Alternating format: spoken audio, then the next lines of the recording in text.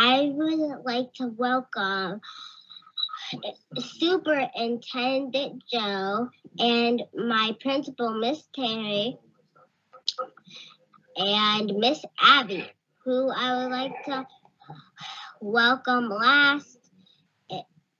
Last is everyone who's watching and who joined us today. Why we're here today is to introduce author Kalia Yang. Hi.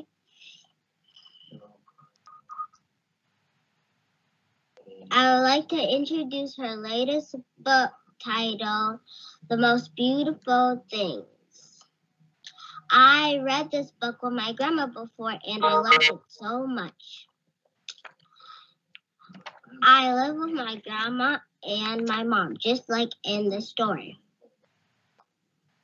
And yes, there are lots of beautiful things. Me and my grandma go outside and look up at the clouds, and sometimes I see dogs and butterflies, and sometimes my grandma sees these cats, butterflies, bees, and yeah. Thanks for watching. Bye. I hope you like this. So bye.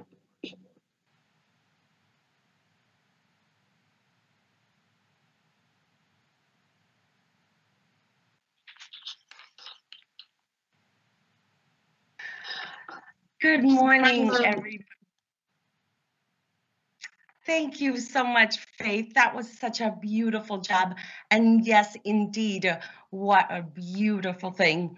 Welcome, everybody. My name is Terry Jackson, known as Miss Terry in the Nokomis community. I am the principal at Nokomis Montessori North. This is a really special day, and we want to take this opportunity to say thank you so much for all of you that are joining us.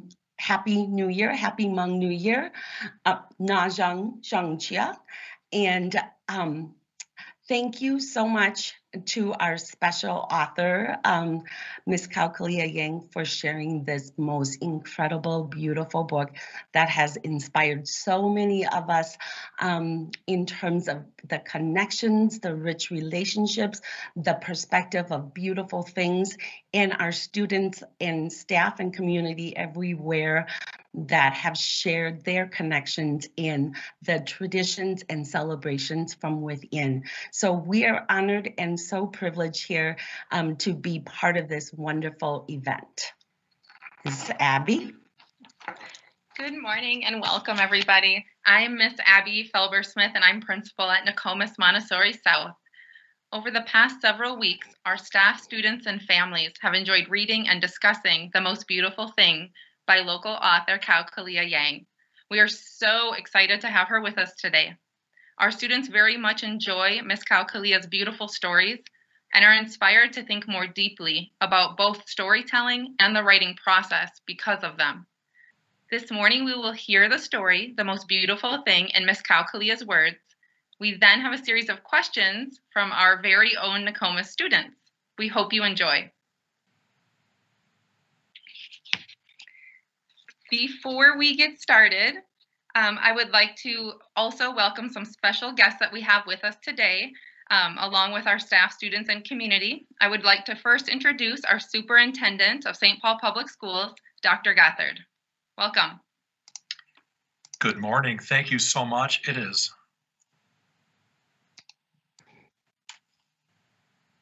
Just had to make sure I was off mute. Good morning, everyone. It is so great to be here today with our St. Paul Public Schools community and especially our Nokomis North and South campuses.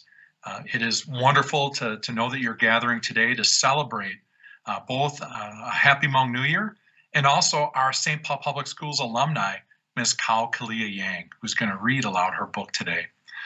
Miss Kalia is a generous partner, as an author, speaker, and just a great friend to our St. Paul Public Schools students, all of you, and to our families. We value culturally relevant stories, personal narratives that are inclusive of all the stories in St. Paul. And Miss Kalia's story is wonderful. You know, when I spent time with her last year, when she read her previous book at Nokomis, I could feel how much it meant to our community to come together to hear stories from one of our own about many of the family stories that each of you share together in such a special way. So we are honored to have Miss Kalia with us today, and certainly proud of her continued success as an author. I'd also like to introduce Commissioner Mary Catherine Ricker, a longtime St. Paul Public Schools community member, as a former teacher, and is now the Minnesota Department of Education Commissioner. So, Commissioner Ricker, I will turn it over to you. Thank you for being here today. Thank you so much, Superintendent Gothard. It is just such an incredible honor to be invited to be here today. As a teacher in St. Paul Public Schools, I had the opportunity to bring an author to meet my students as well. And the opportunity for students to see where their writing could take them, and to see be a part of this this opportunity today with one of our St. Paul Public School graduates, Kalia Lang, an accomplished writer. I am so excited and I am so privileged to be able to be here. And I want to say Happy Hmong New Year to everyone as well. Thank you so much for letting me be part of this special presentation. And I could not ask for a better launch than Faith's incredible reflection on this book and what it meant to her in both her education and to her family. Faith, that was an incredible introduction to launch the day, and I want to thank you. And I look forward to where your writing and reflection takes you as well as a student and as a fellow community member here in St. Paul. Celebrating students and parents and families and educators convening in a space like this, even as it's virtual, to celebrate books is just an incredible, exciting opportunity for me. Being able to listen to Kalia Yang's story about growing up in a family that shares some of the same struggles our families are experiencing today, some of the same reflections our families are having today. The most beautiful thing reminds us of what matters most. That special people in our lives and taking time to care for one another. So taking time to be with all of you today means a lot to me and feels like the spirit of the most beautiful thing. And I am so excited to listen along with you. And it is now my absolute pleasure to introduce you to Ming Ma, and he has prepared a very warm welcome for our author today, Kalia Yang. Thank you to all the Nokomis students who have contributed to this program. Your progress means the world to me, and it is an absolute privilege to be with all of you today. Thank you so much.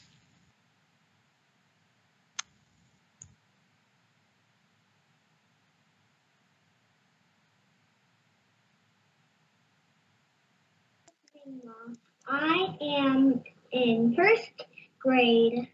Something about me is that I like to play with my dog Spirit because he is a cute dog. I am excited to introduce our for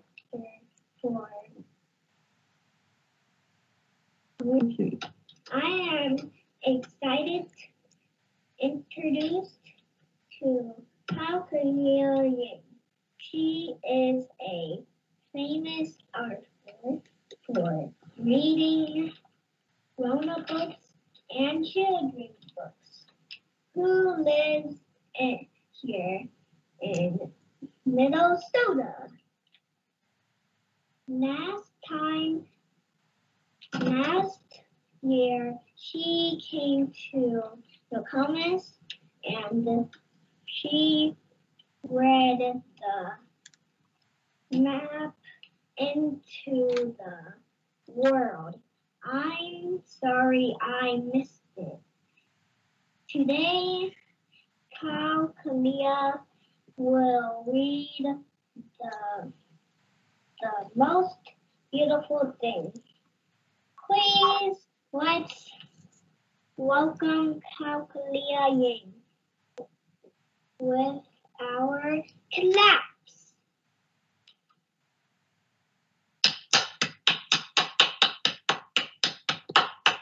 Good job.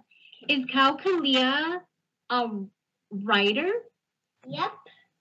Awesome. Do you like reading her books? Yep. Thank you. Yeah. Thank you so much, Ming. That was such a beautiful job. And without any further ado, it is my greatest honor to introduce you to Miss Kalia's book, The Most Beautiful Thing. The Most Beautiful Thing by Kalia Yang, illustrated by Kalia. Dedication. For the everlasting beauty of a grandmother's smile. For Zhuo Li, the grandma in this book, and Zhuo Tao, the grandma I never got to meet, but whose love shines through my mother. Kwa's dedication. For grandma who forgot everything, but will never be forgotten. The Most Beautiful Thing. My grandmother is so old, no one knows how old she is. Not me, not my big sister Dao, not our older cousin Lei. My father waits patiently when we try to guess her age. He is my grandma's 9th and youngest child, and even he does not know how old she is. We know that my grandma was born on the other side of the world, across a wide ocean. My grandma came from a time and a place where creatures lurked in the jungles, waiting to chase unwary children. She told us that she once looked into the gleaming eyes of a tiger and felt its hot breath on her face. By the time I was born, my grandmother already had an old woman's face. Her skin was soft but dry like paper, and in her mouth was a single tooth. Grandma said, "It is the only thing standing strong in my mouth, the spinal tooth that my mother and father gave me." I asked to see a picture of her parents. She said, "Menai, they lived in a time long before the Hmong learned of such things as photographs." She pointed to her heart. "The only picture I have of them is here." The luckiest of the grandchildren got to help take care of Grandma. Lei got to wash Grandma's clothes by hand at the bathroom sink with sweet-smelling pink soap. Doug got to wash Grandma's soft brown back in the bathtub with a soapy cloth. And me? I got to clip her fingernails and toenails while Grandma sat on her favorite stool in the light from the window. I can still feel the roughness of Grandma's heels in my hand, the thickness of her toenails in between my fingers. I can see the bottoms of her feet, thick and brown and broken, deep cracks filled with dirt from long ago and far away. Grandma told me that her mother and father died when she was a little girl. Grandma was just a child herself, but she had to take care of her 2 younger brothers and their baby sister. I looked up at my grandma from the place where I sat at her feet, and I asked her, "How did you get food for them?" Grandma said, "I didn't find enough food. We lived always with hunger eating us on the inside." All my life with her, even with just her 1 tooth, Grandma never said no when we offered her something to eat. The ice cream truck was singing its song from down the street. I looked underneath the couch for quarters. There were none. So I got ice cubes from the freezer. I offered one to Grandma in my red plastic cup. She smiled at me. When I wanted a new dress to wear on the first day of 3rd grade, my mother said she did not have enough money. She found some nickels and a dime in her purse and offered them to me. I bought hard peppermint candies from the neighborhood grocery store at the corner of our block. When I got home, I offered one to Grandma on the palm of my hand. She smiled at me. At the round table with its shaky legs, I used my spoon to mix and mix in the corner soup bowl we all shared. There were no pieces of meat, only bones and soft greens. My father said, "The price of meat is too expensive at the market, Menai." I found a thick chunk of bone and offered it to Grandma on my spoon. She smiled at me.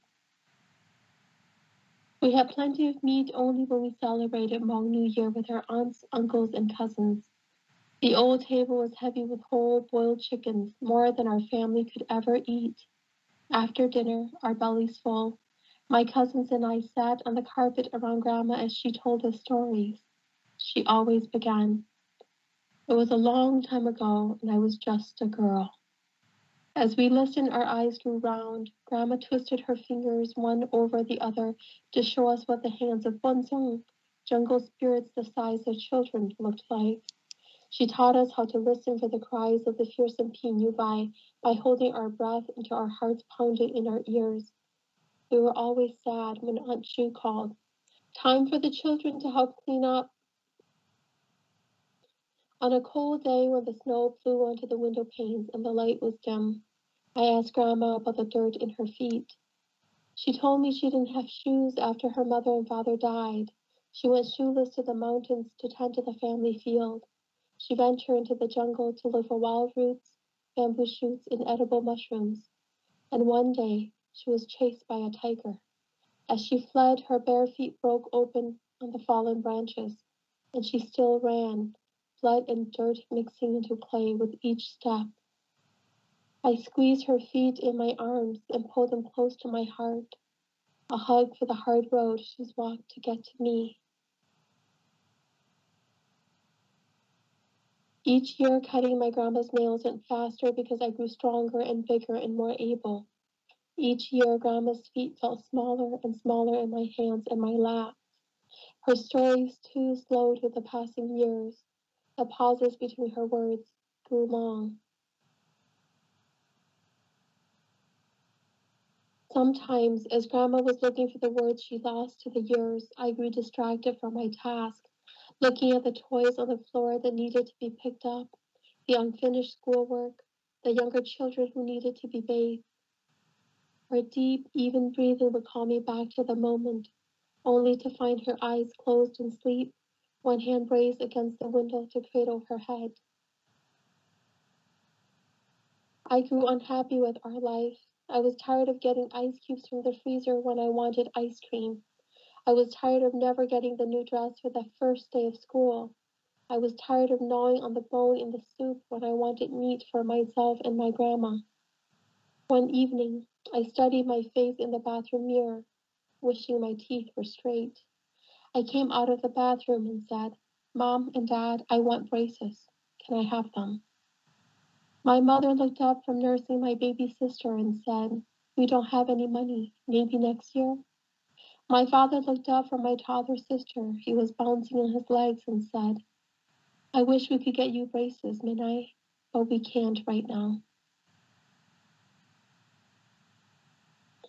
My grandmother looked up from her special stool by the big window. "Kalia," she said, "look at me." I turned to her in the glow of early evening. The sun was low in the sky and its golden light fell on her face. Grandma asked, "Is my smile not beautiful?" In that moment, I could see all the times my grandmother had smiled at me. I could taste the cold ice cubes that melted summer's heat from our tongues, the sweetness of the hard peppermint candies, and the deep flavors of the bone broth in the bowls of boiled greens. Even now, I can still see my grandma's single tooth, white against the shadows, standing tall in her open mouth. Her smile was the most beautiful thing.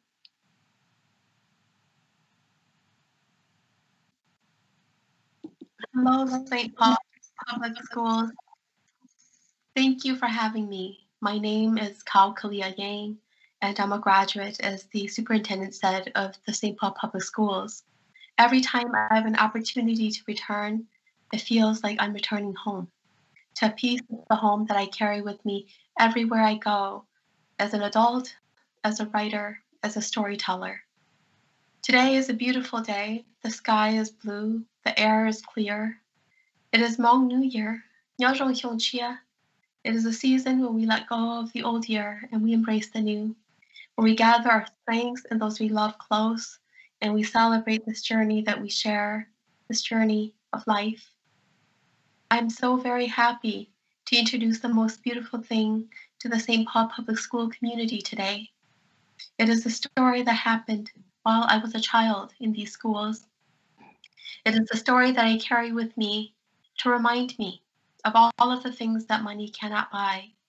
I think particularly at this moment, in the middle of a pandemic, when so many families are apart, when so many families have to make do with so very little, it is particularly important that we hold fast to the things that money cannot buy. I understand that the Nokomis communities have questions for me, that the students have questions for me. I would do my very best with them, my very best. Because that is the gift that we give to each other every single day when we journey into the landscape of learning together. So please, we can play the very first video. Thank you so much for sharing your story, Ms. Kalia. Yes, we are thrilled to hear some questions from our very own SPPS students. We will start with Savannah, a fourth grader at Nokomis Montessori South. Dedication. For the everlasting. Hi, Miss Kalia. My name is Savannah, and I am in fourth grade. My question for you is that all the stories that your grandma told you, is it all true? My grandma and your grandma are connected by having only one tooth. My grandma has to use fake teeth so she could chew, eat, and talk. Thank you. Thank you, Savannah, for that lovely question. You know, I believed every story that my grandma told me, even the ones that I thought were magical and incredible, because I understood that they were her gifts for me. I grew up in a family where we didn't have a lot of things to give to each other. It was oftentimes our words that were our gifts, and my grandma showered me with gifts, and I received them, her stories, like they were gifts. You know, so many St. Paul public school students read like The Emperor's Clothes, right? My grandma's stories in many ways they're like my warrior, my warrior clothes into the world. Yes, today I have on a black shirt, but really I'm armed with the gift of my grandma's stories as well. And so I totally believed them, every single one, and I cherish them still. Thank you. Our next question is also from a Nokomis South fourth grader. I'm happy to introduce Kalna.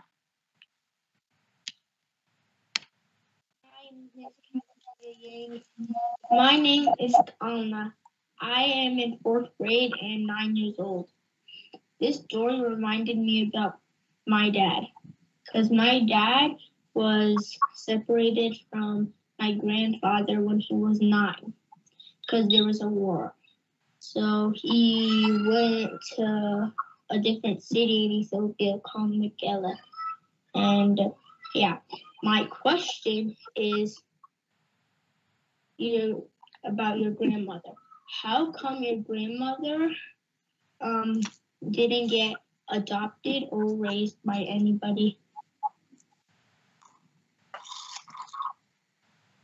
Thank you for sharing your family's own story of running away from a war, of escaping a war.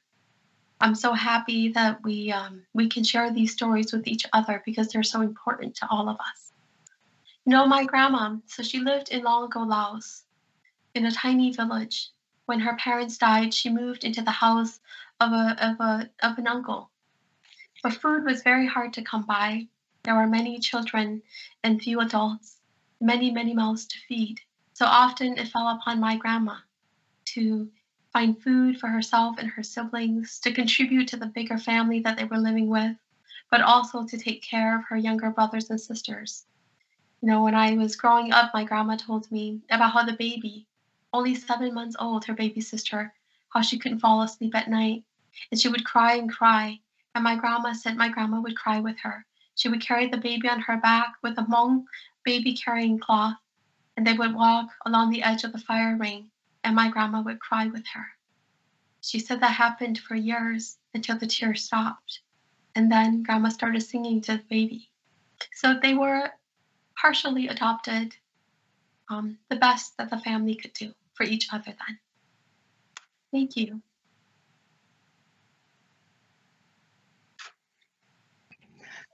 Thank you so much, Miss Kalia. The next fabulous duo that I am going to introduce are going to share some of their beautiful and rich connections. Ms. Ching is not only a wonderful teacher at Nokomis Montessori, but her siblings are also, and along with Ms. Ching, are also all graduates of St. Paul Public Schools as well. And right next to her, her oldest daughter, Lily, is one of our students at Nokomis North, and they want to share some of their connections and questions for you as well. Hi, I'm Dawn. Hi, my name's Lily. We really enjoyed the book. We were able to make lots of connections to the story. Similar to Kalia, I grew up with my grandma. I lived in an intergenerational home. That means I lived with my grandparents, my parents, my brothers, and sisters, just like Kalia did in her story. This is a common practice for Hmong families, that the youngest son lives with the parents. And that's what I experienced as a child growing up. When I was a child, I remember we didn't have much. My mom passed away when I was 2 years old, so my grandma had to take care of my siblings and I while my dad had to go to work. I also remember that it was hard growing up as a child because of being different. I was Hmong, I looked different from my classmates. I even spoke different English from my classmates. I didn't speak English at home. My parents didn't teach me English, so I had to learn English at school, and the way I spoke was different, and it made me feel like I didn't belong. Also, the way I dressed was a little bit different from my classmates, and I would always remember telling my grandma about how I felt, how I looked different, I spoke differently, and I even looked different from my classmates, right? And I always remember that my grandma made me feel better, no matter how hard it was. So we are still so blessed to still have grandma in our life. I feel like we were being protected and still being protected by her love and her strength. She is 100 years old this month. So we are so happy to have, we're so happy to have grandma around still. So Kalia, thank you for this book to remind us that love is truly the most beautiful thing. So we have a question for Kalia. Do you remember what the question is? No? Remember, it's how long did it take you to write the book? Can you say that? How long did it take you to write the book? So how long did it take you to write the book?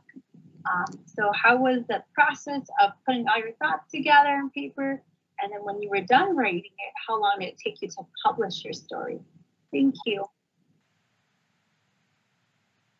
Hello, Ching and Lily. Thank you for sharing so very much. First and foremost, though, I want to say a very happy birthday to your grandma.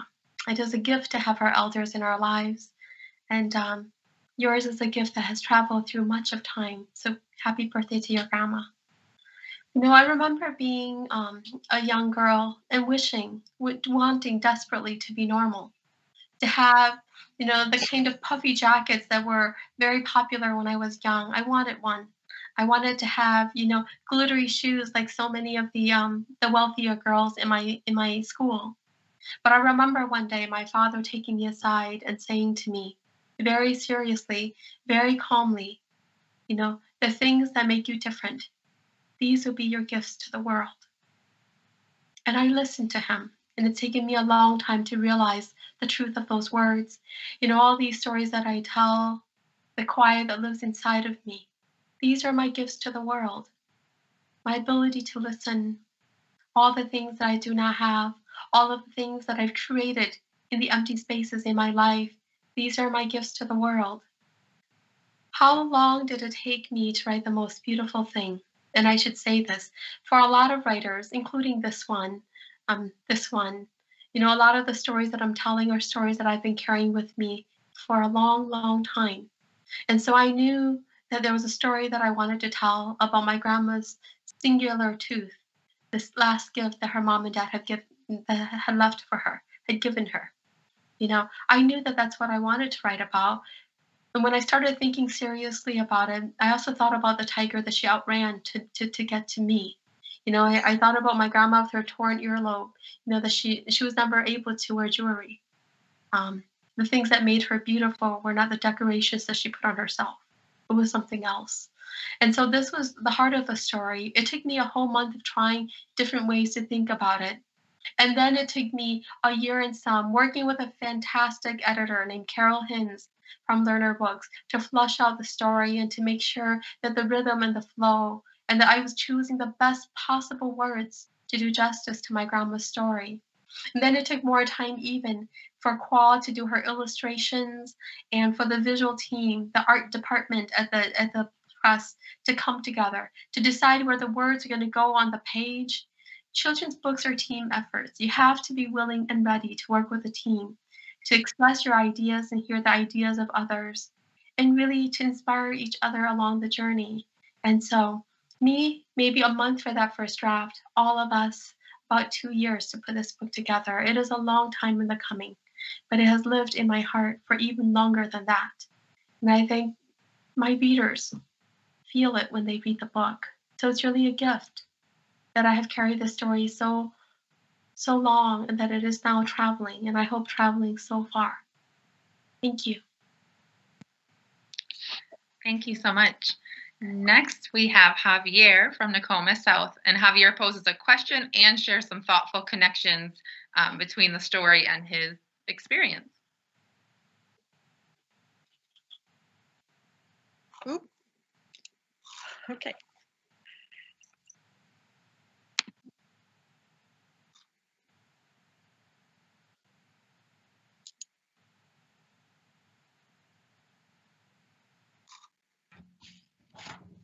Hi, Miss Kalia. My name is Javier, and I'm in 4th grade. I have a question about your story, and I can relate to your story because I have a grandmother who comes and visits the United States, and we get to spend a lot of time together. She's from El Salvador. She told me how much she works to get enough money to buy stuff. My question is, what made you write the story? And my connection is that me and my grandma always spend a lot of time together. Thank you for your question, Javier. Next time your grandma comes, I hope you remember to say hello to her for me from a writer who also loved her grandma very much. And I said grandma because one of my grandmas I never got to meet. My mother left her because of the war in Laos, and my mother was never able to meet up with her. She died when we were in America, so I've never gotten to meet her. But everybody says I look just like her. So that's a gift that I carry from her. And I think that is really the reason why I wrote this book. There were so many gifts in my life that when I was younger, when I was your age, I didn't see as gifts. The fact that I had teeth at all is a gift, but when I was younger, I didn't like my teeth. And even now, I don't love it still, but I understand that it is a gift. And my goal now as an adult is to make sure that the set of teeth lasts me as long as possible. You know, it's this effort to hold on to the things that we've inherited, the people that we come from, the people that we will give birth to. I'm a mother. I have 3 little kids, a daughter who's 7, and I have twins who are 5. And I know that I'm not able to give them everything my heart desires. And I don't know if I've given them everything that they will want physically, but I've given them everything I have. And that has to be enough. It was enough for me, and it will be enough for them. But that reminder is necessary in the life of all human beings, young and old. And so I wrote this book in an effort to remind myself and the world of the tremendous love and the tremendous beauty that we've inherited. How it is our responsibility to care for these things and do our very best by them. I appreciate your question very much. All right, now we have Mendy and Wendy, 5th graders from Nokomis South, and they bring a list of questions for you. Hi, Miss My name is Mandy, and I'm 10 years old. And I'm here to give you questions about your book called The Most Beautiful Thing. My name is Wendy, and I'm 10 years old. My first question is, are you still guessing about your grandma's age? My question is, how long did it take you to make that book? And my second question is, compared to yours, when you wanted braces and I wanted a necklace, and my parents said it was too expensive for us to buy. So, yeah. Okay. My second question is, how old was your grandma when she told you the story? But I'm not sure if you don't know her age yet. The third question is,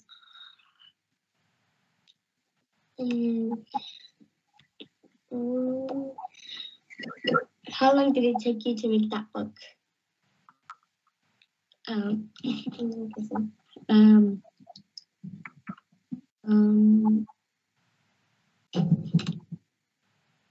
remember mine. You can say that. That's all I have. Oh, okay. Did your house fit all of you? All your siblings? Oh, wait, I think I have one more. And my first question is, where did you guys live when you guys were really young? Because I think you guys lived in Thailand. Because Thailand has a jungle and lions. And yeah. Thank you for answering our questions, and we really love your books, finally. Yeah. Bye. Bye.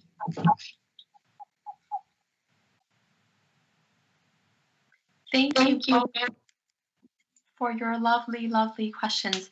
And I should say, you know, as they were talking, I was taking down notes because I heard the list and I knew I wouldn't be able to remember them all. So I took notes, and that's something that a lot of writers do. When something great happens or something hurts our hearts, we sometimes take notes, you know, and these notes become the stories of the future. And so I took notes. You know, I have a soft spot for twins. I have twin sons, and so thank you. The first question: Are you still guessing your grandma's age? I don't anymore. For a long time, when I was younger, it was important to me, but now it was enough that I was born to an old woman and that I grew up loving one. You know, so I don't guess her age anymore. I think it's a tremendous. She's a hero because she got to be old in a country, in a world, at a time when so many people didn't. How did I write the book? You know, I wrote it, I took notes on paper just like I did right now, and then I typed it up and kept on typing it up because the editorial process is important. Even for an experienced writer like me, sometimes the first draft just isn't going to cut it. In fact, sometimes the 10th draft isn't even going to cut it. And so a lot of revision went into the writing of this book. Thank you for sharing the story about how you wanted a necklace, just as how I wanted braces. You know, my mother said something really important to me when I didn't get something I really wanted. She said to me that I was going to be made by the things the opportunities that I was denied, just as I would be made by the opportunities that I was given. And I live with those words very close to me. Even as an adult, there are many things I want that I will probably likely never get, you know? And I think they make me a better human being, a more humble, thoughtful human being, a human being who looks for meaning in places where other people might forget to look or forget to see. So how old was Grandma when she told me the story? You know, my grandma was many different ages when she told me the stories. My life with her, she told me stories again and again, and sometimes near the end, they were the same stories. And so it's like a record in my head. I close my eyes and I can still hear my grandmother telling me the stories from across all of the years we had together. One of my favorite soundtracks of all. How long did it take me to write the book? I responded to that earlier with Javier. and others. So I will skip that question. But I love this one. Was our house big enough to hold all of us? You know, in the Hmong, we have a saying, the house may not be big, but the heart is immense.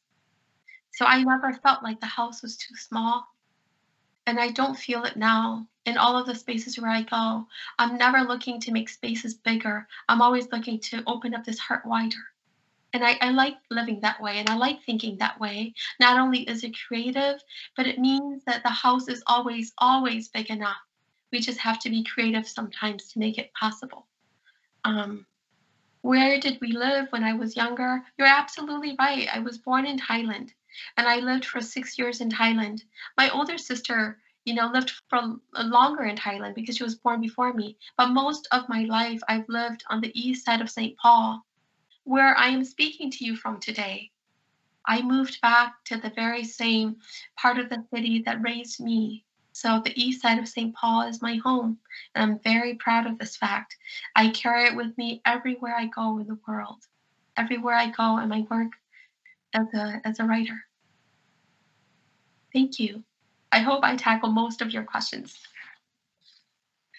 I think you did. I think you got them all. We have one more video question and then a few written in questions. So the last video is from a 5th grader at Nakoma South, Akina. Okay, this is the questions and the connections for the most beautiful thing. What motivated you to make this book? And the connection is, my mom told me when she was younger, they had to use one bowl to eat out of, like one bowl for the whole family. Thank you for your thoughtful question and your thoughtful connection.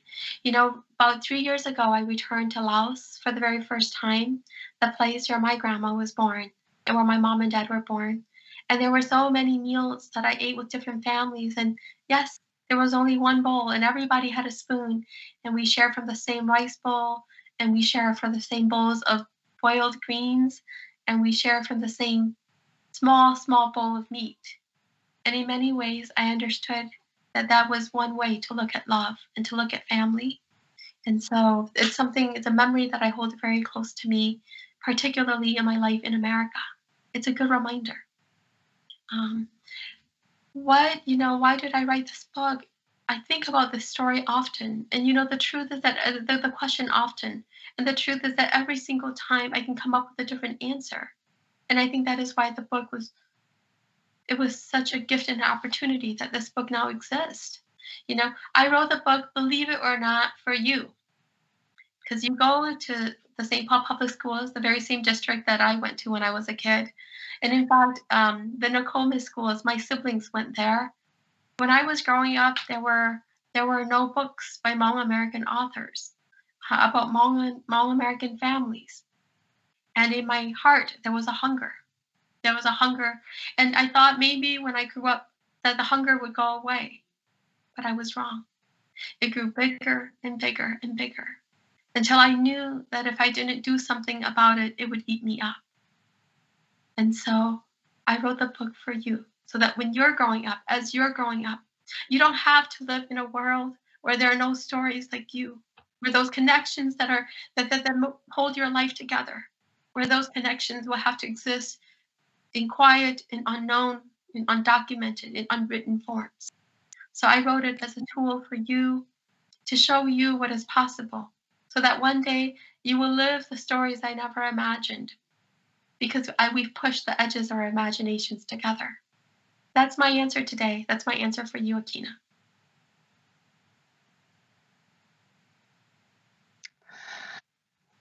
Thank you so much, Kalia and students. We actually have had several other questions and thoughtful connections. And I know that many, many more students out there that are sitting in their class meetings this morning on Google Meet in their families are watching and thinking and have ideas. What I want to say to all of you is that we will share some of the questions, but please continue to share your seeds, grow your ideas, and keep those beautiful ideas from your heart in your head and bring them forth onto paper or audio or however that you can share and express, like our author had told us and gave us some courage to inspire us to bring those beautiful strength forward. And thank you to all of the teachers and families out there for helping our kids to bring forth their beautiful ideas as well. We have just a couple more that we want to share with you from our students, and Miss Abby will go with the first one.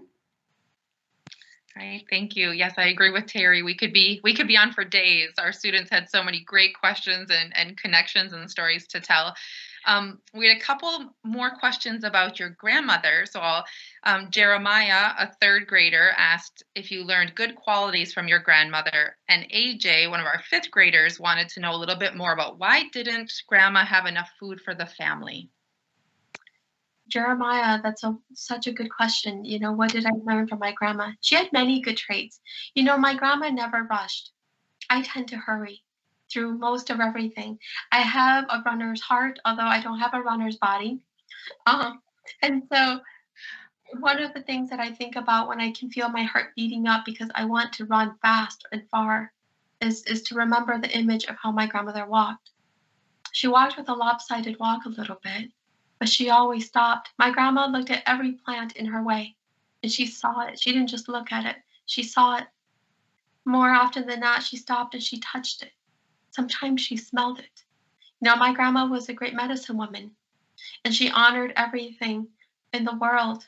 She honored everything as a gift, and everything was something to contribute. And so these are traits that I carry in my heart, and I try to remember and instill it, you know, in this runner's heart of mine, this fluttering heart of mine. And so that's just one thing that I always close my eyes and I see my grandmother walking away, my grandmother coming toward me slowly. You know, every time she walked toward me, I was never afraid that she wouldn't get here. I believed that that speed of walking would take her to me in good time. And so that's something that I think about often, and I have to, in the way that I tend to live and in my natural instincts. The other question, AJ's question, how come my grandmother couldn't find enough food? You know, in Laos and many other countries in the world right now, you eat what you find. You know, there are places in the world, and Laos is one of the poorest countries in the world. If we're talking about economics, if we're talking about money, if we're talking about trade. You know, when America bombed Laos, they used a strike bombing pattern. And so instead of just dropping one bomb, you drop clusters of bombs. And part of the idea was it was an experiment, but also was that Laos would never be able to rebuild if America, if the secret war in Laos didn't go well for the American cause. So now it's even harder to find food than it was. That's my first point. My second point, it was so hard because she was a child. Because there were tigers in the jungles and she was afraid. And every time she ventured far, she had to look and listen for every danger in her way. Because she was the oldest and she felt a responsibility to attend to the younger ones. And so as she said it, and as I wrote it in the book, she lived always with hunger, eating her on the inside. And that shaped my grandma forever, you know. Every time we gave her food, no matter what it was, she would say yes, because she would understand the heart behind it. I know my grandma, you know, she didn't particularly love lollipops. It wasn't her thing. Whenever I offered them, she always said yes, because she knew it was my thing. She knew it was what I had to give. And she knew that I was giving it to her because somehow the hunger that was eating her up on the inside, I felt that too, as her granddaughter. And so, yeah, that's why it was hard. She was so young. Any other questions? Yeah, my heart is just filled with so much emotions, love, gratitude for this. We do have a couple more questions from Nokomis North students. We have Katsu, a third grader, that wants to know, how do you pick out the books that you write? And then Christian that says, and how do you feel about the books that you have wrote? Wonderful questions. How do I pick them? The magical answer, and I think the true answer, is that sometimes they pick me. I'm sitting at my laptop and I don't know where I want to go. I'm not sure what I'm going to write about. But the wind will blow in a different direction and I'll hear a voice in the wind, or a little bird will come and perch on this tree that has grown over half of my window. And I will be reminded of a moment from a time before, a story, a memory, something. And that's where I will start. So I always start where I am. And I'm always open to traveling anywhere. And so I let the stories pull me in that way. And I think that is the hardest answer, I think, for a teacher of writing, because that's what I am, to give. That sometimes to find the true stories that you need to write, you have to open up your heart and your eyes and your ear so far and so wide that what you think you know is no longer as important as all of the things you don't know. And so I write to discover, and I write to find, and I write to explore, and I write to build homes. For all of the homeless stories, for all of the homeless individuals, the spiritual and the real in my life. So that's a big motivating factor in determining stories. The other question, Terry, can you remind me one more time? And how do you feel about the books that you have written? That's a wonderful question. So I've written 3 books for children, A Map into the World. And that was for Bob, my neighbor who loved Ruth. And every single day of my life, I've been thankful since that book came out that I wrote it. Bob died in the early days of the pandemic. And although he was only across the street, that street became an ocean. And it was too dangerous for me to cross that ocean for him. And so I couldn't say goodbye. But Bob, after he passed away, many months after, I had this dream. His house was on the market. And in the dream, I saw Bob walk over in his regular blue sweatshirt and blue jeans, walking, with energy toward me. And I stopped. And in the dream, I knew Bob had died. And so I said, Bob. And he said to me, Kalia, I'm just stopping by. I'm going to do a final walkthrough to make sure that the kids have cleaned up the house and that it is in good shape for the new neighbors that will be coming. And I said to Bob, Bob, I miss you. Thank you. Thank you so much for having shared so many of your stories with me. And Bob gave me a big hug and he said to me in the dream, he said, I'm gone, but the stories will remain. And then I watched Bob walk quickly back into the house to do his final walkthrough. Every single day, I'm thankful that that book came out. And I'm so thankful that it came out with Carol Hins, that she understood why that tiny story of a man, who lived across the street, and a girl who lived across on the other side of the street coming together, why that was so important. My second book, The Shared Room, came out in June. And so it came out in the pandemic. It is a story that I never knew I would write. It's a story, about Jenna, a little girl who I know is connected to the Nokomis community, who drowned 3 years ago. Jenna had told me that when she grew up, she wanted to become a writer. Not just any writer, but that she wanted to become like this writer. And when I saw in the newspapers that it was Jenna who had drowned, I looked to find a book for her family, for her brothers and sisters, her mom and her dad, who I have so much respect for, so much love for, and I couldn't find it. Not a lot of writers write about death, especially the death of children. And so with their permission and their blessing, I wrote that one. And I'm so thankful because I know that in the range of this world, in this country that we live in, children lose children every day. Families grieve. Perhaps now, at this time, in ways that we've never grieved before. And that grief needs to be reflected in the world that we live in, needs to be respected. And so I'm thankful for that one as well. And then there's the most beautiful thing, this brand new book. I think it's so beautiful. And one thing about this book that I will say, because I know we're almost out of time, is this. When I hold the book this way, right, you can see here, Grandma is sitting with me telling me a story, but from the past, the little girl that she was peeks out at me. Through my grandmother's stories, I've met that little girl, and I have fallen in love with her.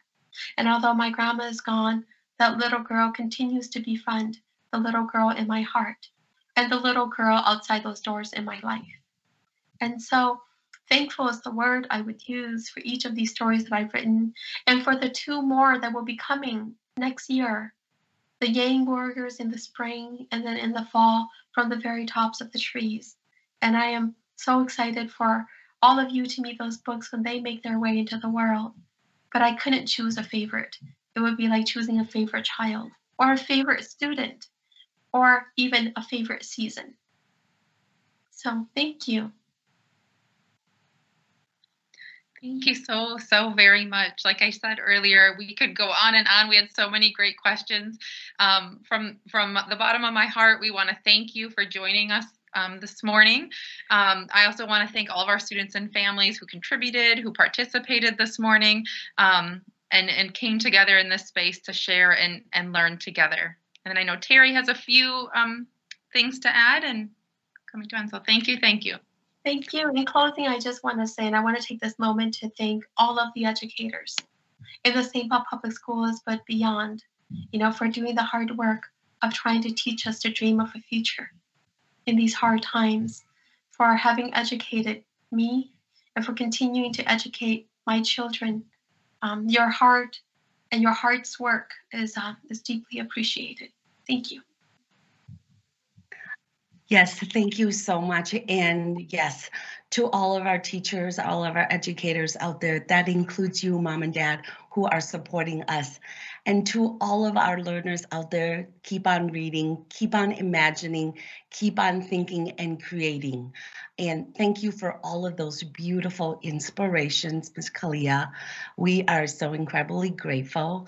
And to all our students out there, we are so proud of all of you, and we are so proud of the hard work that you are doing, and keep learning.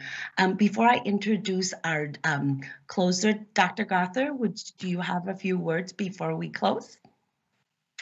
Yes, thank you so much. Nokomis Montessori students, staff, families, Commissioner Ricker, and on behalf of our Board of Education, Ms. Kalia, it is an absolute honor to have you representing our students as a SPPS graduate, as a parent, as a member of the community. The connection you've been able to make from Laos to the east side of St. Paul and to all of our schools is a true gift, an absolute gift. And we are working so incredibly hard to make sure that learning is culturally relevant and meaningful to our students. And this is one incredible example. The words in those beautiful illustrations will last the test of time, and your story will forever be an important part of anyone who is able to gracefully pick that up. Students, I'd also like to share with you another very important thing I think we all heard today is a quote that will stick with me. The home may not be big, but the heart is immense. And as you hear Ms. Kalia share her story with all of us, you could feel her heart. You could feel connected to her. And that is the beauty of reading and learning and being part of a community. She has brought that to us in such a powerful way today. And for that, we are incredibly grateful. So again, thank you so much, Ms. Kalia. Congratulations. This is just another excellent example of you sharing your past, your family, your hard work with us, and we get to benefit from it. And your story will forever live in the hearts and minds of all who are so fortunate to come across it. So thank you. Thank you so much, Dr. Gother. And we thanks to everybody. Now I want to introduce Joseph from Nokomis North, our first grader, and he's going to close out this program for us. Thanks to everybody. Everyone, my name is Joseph. I am in first grade in Nokomis School. We want to thank Kalia Ying for reading her new book and for her time. We hope you visit us soon. Thank you.